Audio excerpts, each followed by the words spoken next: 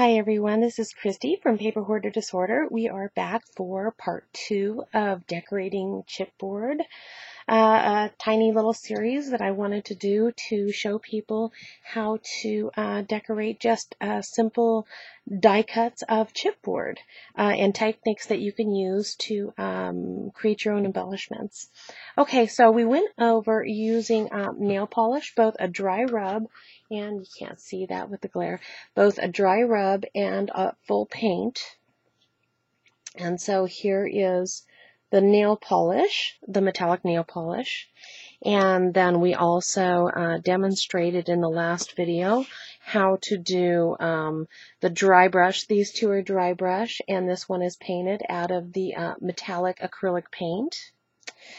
And then we also showed how to do heat embossing, and this is with a chunky glitter, gold and copper. Really neat techniques, and that's why we have those kind of bumps in there, is because it's chunky. You'll get a much smoother finish if you use just a standard fine grain embossing powder. So next up we have the glitter. Now on this glitter piece, I ended up adding glossy accents, so I combined a couple techniques on here, and I must tell you, I absolutely love it. I've been wanting to try this. You can see this glitter under here, and then I went ahead and put a full coating. Actually, I used 3D lacquer. If I said glossy accents, I meant 3D lacquer, which is basically the same thing. I can just get it in bigger quantities, and it tends to not age the way that the glossy accents does. It seems like my glossy accents, every month it gets a little darker and a little darker and a little more yellow, and I'm not able to use it on stark white, whereas the 3D lacquer is slightly thinner, not as thin as diamond glaze, but it also comes, you can get it in a 4-ounce bottle instead of the 2-ounce glossy accents. So let me show you the difference here. So big difference. So you get twice as much for maybe $1.50 more. So anywho, this is what I use, and I can use it on stark white, and it doesn't discolor, and it's really easy to use, and I can get it big. So that's why I use this in place of glossy accents, but you can absolutely use glossy accents anywhere I say to use the Crystal 3D lacquer. So let's go ahead and demonstrate how to do this glitter. Now on this glitter, I'm using Elizabeth Crafts here. These are Elizabeth Crafts glitter, and these are microfine cosmetic grade glitter. There are a couple other companies as well. One of them I do know is the Rubber Cafe, or Rubber Stamp Cafe. They have a really great super fine glitter, and it's not just fine glitter, it is super fine glitter. It's almost like a powder. It's so fine. And there really is a big difference, because once you put this on, it doesn't shed, and so it really is a game changer. Most people I know love glitter, but they don't like the fact that the glitter comes off and it gets onto anything and everything, and it never stops shedding until the point where it's just your project's bald because it lost all of its glitter, and it's everywhere else that you don't want it to be.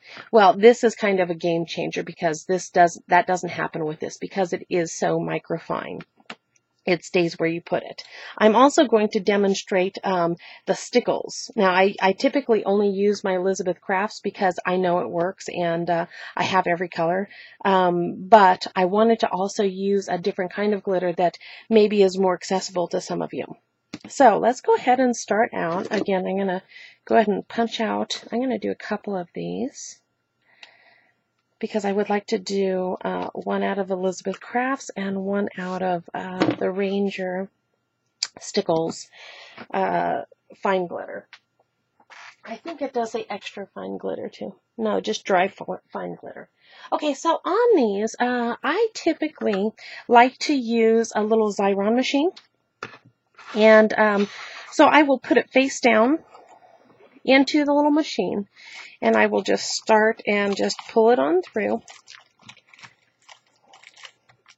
And I'm going to go ahead and do both of these while I'm at it. Okay.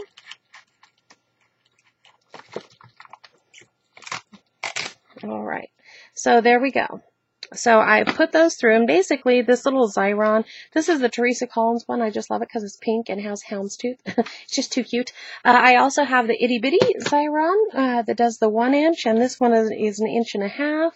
And I also have, if you're doing larger pieces, I have the Xyron. This is, I believe it's a 5 inch or 5.5 inch. I'm not sure. I think it looks like about 5 inch to me.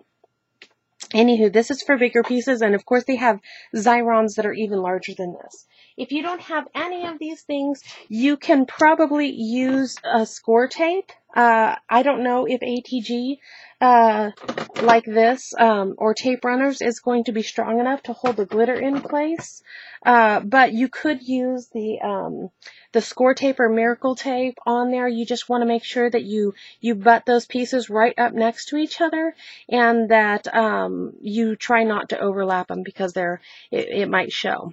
Anywho, there's ways to fudge around that, no matter what you're doing. So what I'm doing here is I'm going around and I'm going to trace the edges of this, and that's to keep like the little goobers. Any of you who have used these before know that you can get little goobers all the way around your project, and they're kind of a mess. It's where the adhesive is kind of overlapping. So I just trace it out before I pull it out. And so I will go ahead and do this one. So you just pull off the back. And it didn't quite take right there. Well, that still didn't quite take. Okay, so what I'm going to do, I have a little area that doesn't have any stickums on it. And you can see it right here at the top maybe. But for the most part, it got all sticky. Let's see if I can get a little bit of sticky. Oh, no, that didn't work. Okay, so I'm going to show you how to fix this. There is another way to do it. You can use a zig pen. If you use a zig pen to fill in, I don't usually use it for larger areas like this. I might have just redone this, but while we have the opportunity. When this dries, it dries as a dry adhesive if you just let it dry. And so I just put that on there. It's sticking to me. And let me give you a look at that. And so if you're using any of these and you have any spots that did not get the adhesive on there, you can use it this way. So we're going to go ahead and put, it looks like on the other end there, it didn't quite get. So I'm just going to go ahead and touch up these little areas to make sure that we have good adhesive all over it. So on this one, I'm going to go ahead and I'm going to trace this one out and see how we get on this one. I might have had these guys a little close together, which might be the problem. So let's see how this guy came out. Okay, and so this one's going to be sticky, so you want to get rid of that. All right, and let's see. This one came out really well. I don't see any spots on here that didn't take. And I do want to clear out my holes. Oops, I'm off camera. So I'm just clearing out those holes. And so this one is ready to start using. So what I'm going to do is I am going to get a piece of, I don't know if the camera's going to like the black, but it might be easier for you guys to see where I'm putting the glitter. So this one's ready, and I'm going to go ahead, and I did this brown, kind of a copper brown here, and this one was called Antique Gold. And this one I'm going to use Solar Gold. And on this glitter, it's different. You don't dump it on.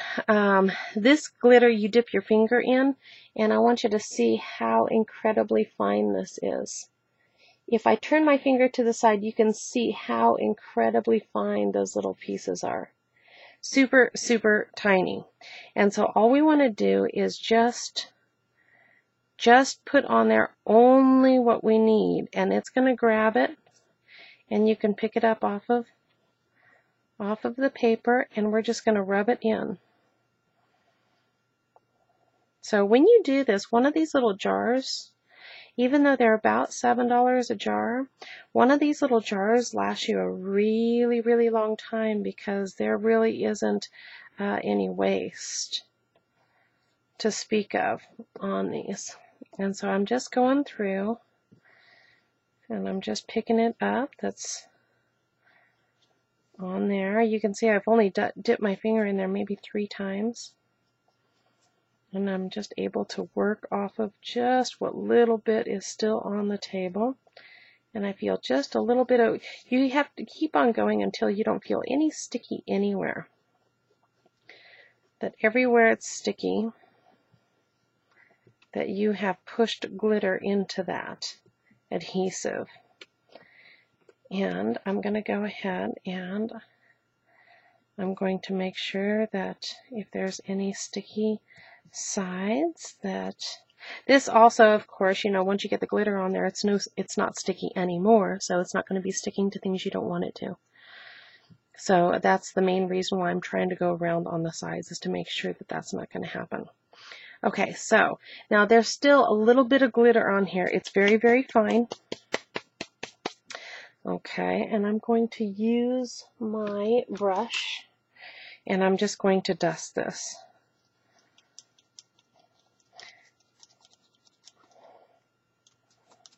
And I'm going to dust it fairly roughly to make sure that we're getting off all the excess so it doesn't end up where we don't want it. Let me give you a look at that. Now look at how beautiful that is. Isn't it just super shiny? And see how smooth it is? It feels completely different. Looks like I got some on my finger there. Okay, so all I'm going to do, I think I'm going to, let me take that off. I am going to try to save some of this. So I'm going to just fold this in half with a crease, and then I'm going to see what I can get back in there. There's really not a lot to save on here, but, you know, waste not, want not. Okay, so there's that, and I got a little bit back in there, but you can also see it's on, you may or may not be able to see that it's on my desk, which happens with glitter. Doesn't matter which kind you're using. Now, I have one of these little lint rollers. This is by Martha Stewart. I don't think that they make this one anymore, but I think you can use the ones that are like as seen on TV and stuff like that. So on this one, all it is it's one of those that you can just roll it over and you just rinse it off with just water and you're ready to go. So don't press your glitter on the floor. Find yourself one of these and then you can just rinse it off and use it over and over again. It's the best thing for glitter. Okay, so that one is done, and I also wanted to, now that this is clear, let me show you this one that we had to do a little work on. See, this one is clear and you can see it's a little shinier. It's a different kind of shine where we added the extra. So let's go ahead and, let's see here, make sure we don't contaminate the glitters. Okay, so we're going to use the stickles. Oops, if I can get it to stop sticking to me. Very sticky. It's doing its job. Okay, so with this one, this is kind of a platinum, and you know, it says it's a fine glitter, but it is much thicker. And so again, I'm just going to pat this on. Oops. I'm going to just pat this on and make sure that it's grabbing. Now this is, I have never used this one before. I've had it for a while, but haven't had a chance to use it. Like I said, I'm so addicted to my Elizabeth crafts that I typically just go straight to them. But I will show you that our little repair that we did with our Zig pen worked just fine. Now, you're probably wondering if you can just do this just with a Zig pen, and you may be able to. I am not sure. I haven't ever tried it. I have used it for touch-ups like you've just seen, but I've never used it all by itself for the entire application. So what I'm doing is I just pushed it in there And now I'm just going to burnish it. Now I'm not going to rub too awful hard on this because I don't want that dry adhesive to pull off of that chipboard. So you definitely want to work from the inside out, not the outside in, because that's more likely to lift. So let me go ahead and we're going to dust it off. This one will probably require just a little bit more dusting because it's a little thicker, but I must say that I do like this. I do like it a lot. And this is a fairly quick process, so here we have.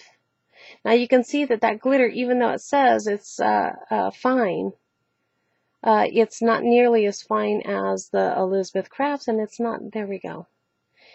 It's not as fine, but it's still very, very pretty. So I recommend you try multiple ones and find what you like. And, you know, go with what you like the best, what you can afford, and what's easily available to you. So there's that.